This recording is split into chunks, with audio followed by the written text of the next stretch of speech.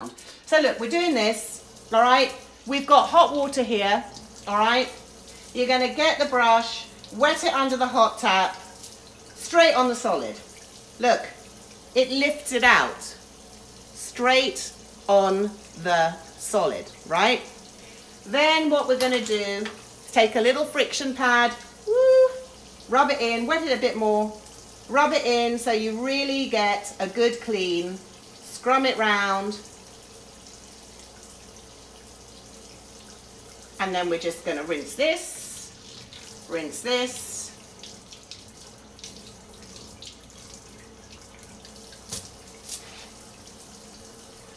clean as a whistle, clean as a whistle. It's beautiful, right? That was a dark foundation on there, gone. Let's do another one. Let's see how long it takes to clean our brushes, because people are saying, well, does it take ages? No, look, 2 at 1. Oh my God, I'm double teaming. 1, 2, 3. Get the heart up here. Wet it a bit more if you want to. Scrub it around. Okay, rinse, rinse, rinse, rinse, flick. Done. Clean. It takes seconds. It literally takes seconds. This was his foundation brush. Rub, rub, rub, rub, rub, rub, rub. You getting this? Rinse, rinse, done. Okay, let's go for, this has my Alco colour in it. Okay, so Alco colour is a vinyl paint. So let's see how it does. We're going to wet it under the hot tap. So this is like all of those alcohol palettes that you've seen. Here's the black. Oh look, it takes alcohol colour out. Alcohol colour is made of a vinyl paint. I like to work this like this when I do this one. You can see it.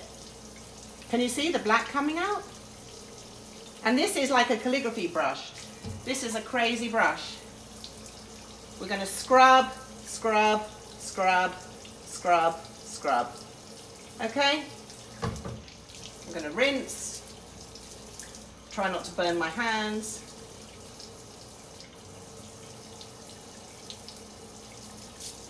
Out.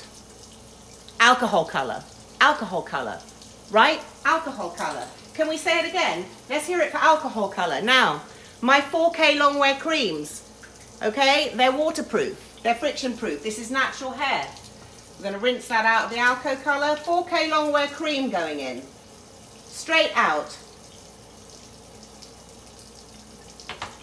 Straight out. Again, take the heart. I love these little hearts. It's like I put so much love into my stuff, it was really appropriate for me to make a heart. Or to have a heart in my kit.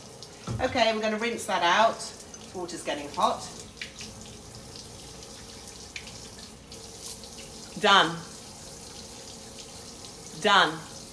The hair is conditioned. The hair is clean. Now, let's use a vegan with the vegan brush shampoo. And also, when you finish with your brush shampoo, I like to give it a little rinse like this, and then turn it upside down and dry it upside down. There's another little tip. Okay, so this brush, my vegan, straight on the solid. See that? That's got 4K long wear cream in it. God, that was a really nice colour I mixed, wasn't it? So, straight out. Okay, let's scrub it. Generally, with the vegan, we get the pink love heart. Red is for the goat milk. So if you look on our cleaning kits online, which we have, then you can identify it more easily. Okay?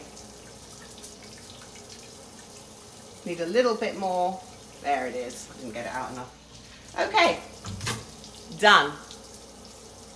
Clean.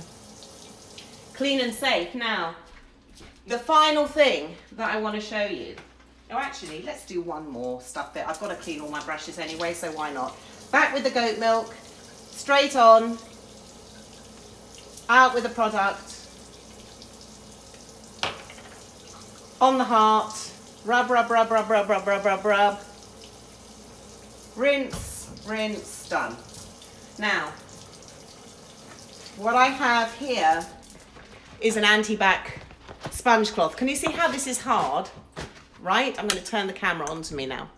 So you know this is hard. I can't condone throwing things away like we do. And I have these anti-bac sponge cloths. You can chuck them in the washing machine. You can wash them with brush shampoo. Let me rinse these. But you can wipe off your brushes on them instead of paper towel. I was going through 3 rolls of paper towel a week in my makeup trailer on a movie. And I can't do it. I just cannot do it. So my sponge cloths are reusable. Everything can wipe off on them. And we're not throwing away paper towel. And we're helping the planet because we got to get with it. We got to get